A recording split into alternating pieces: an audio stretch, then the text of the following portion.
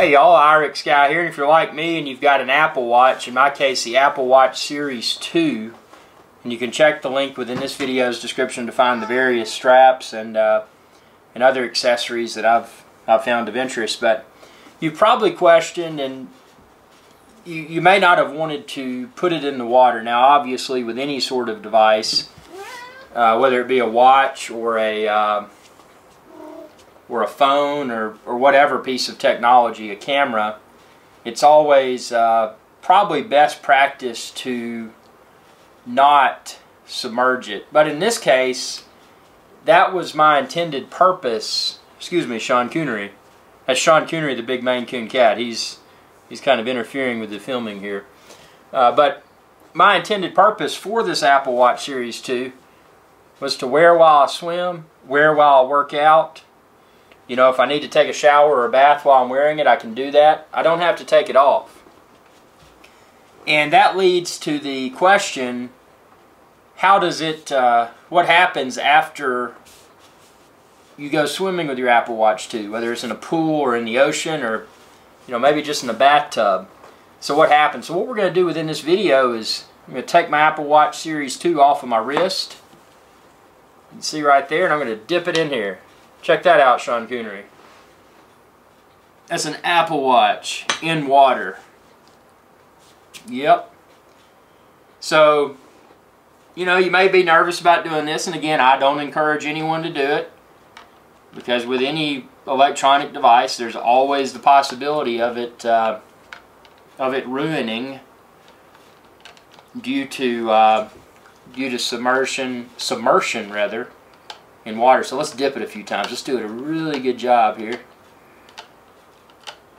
And just so you don't think I'm faking this, I'm going to get water all over the table. Look at that, drops of water. Let's dip it again. Yeah, let's get it good and wet. Ah. So I've been dipping my Apple Watch in water, also known as H2O. Just kind of twist it around here like we're stirring a drink. Get it good and wet. So now let's take it out of the water. And I'm going to have to enter my code to unlock it. Actually, I have to put it back on my wrist, I think.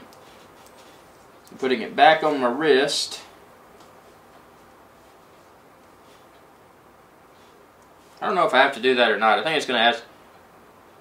Oh, it's asked me for a passcode, though, yeah. So I can keep it off my wrist. So what you do, and you can see right here, that's the Apple Watch face that I use. Is the, what do they call it, activity meter or whatever. When you're on your watch face, whether it's activity meter or whatever it may be, swipe up. When you swipe up, you will then see this icon here. And again, this is the Apple Watch Series 2. So if you've got Apple Watch 1, I don't think this will be there, but it looks like a water drop. Oops. So we're going to hit the water drop icon.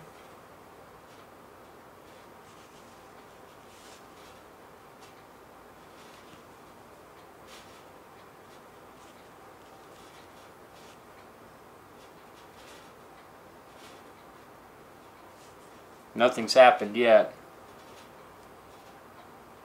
It says turn digital crown. Okay, so I had to push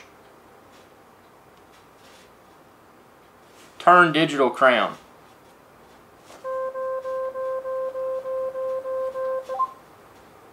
So did you hear that? What that was doing, it was making a sound which was pushing the water that was inside the speaker out. So, I mean, that's pretty cool. Now, again, I've only been wearing this Apple Watch 2 for, this is my second full day wearing. So this is actually the first time I've submerged it in water. And I'm going to put it back in there just for the fun of it. But it'll be interesting to see how this holds up. One thing I have not yet tested with the Apple Watch 2 is salt water. And I'm curious to see how salt water may behave differently. What concerns me the most about salt water is that obviously with salt water, there's little pieces of sand in it. So is that going to ruin the Apple Watch 2? Again, to be tested. But so far it's held up with the water. Follow my channel, youtube.com/IrixGuy.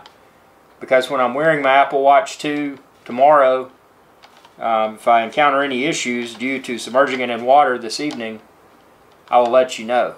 That's part of my thrill with technology is putting it through its paces, and that's why I bought the Apple Watch Series 2, because the Apple Watch 1 was of zero interest to me. It was not water resistant, and it did not have a GPS that would enable it to function without an iPhone with you as well. So this is a great way for me to track my workouts, and I can go swimming with it. I got my GPS.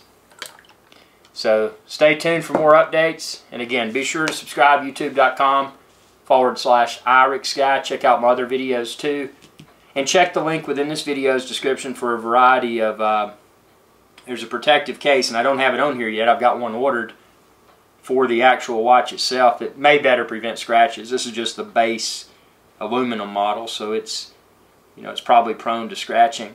And then also other straps. This is just the strap I got with it. I think it's called Cocoa or something. It looks nice, feels good, but I want to mix up those straps.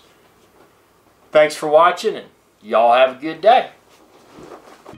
Hey y'all, IrixGuy here. I wanted to take a moment to thank you for watching this video. If you enjoyed this video, please subscribe to my channel. I'm an independent channel, and it's viewers like you that help me to continue to grow. I appreciate your viewership, and y'all have a good day.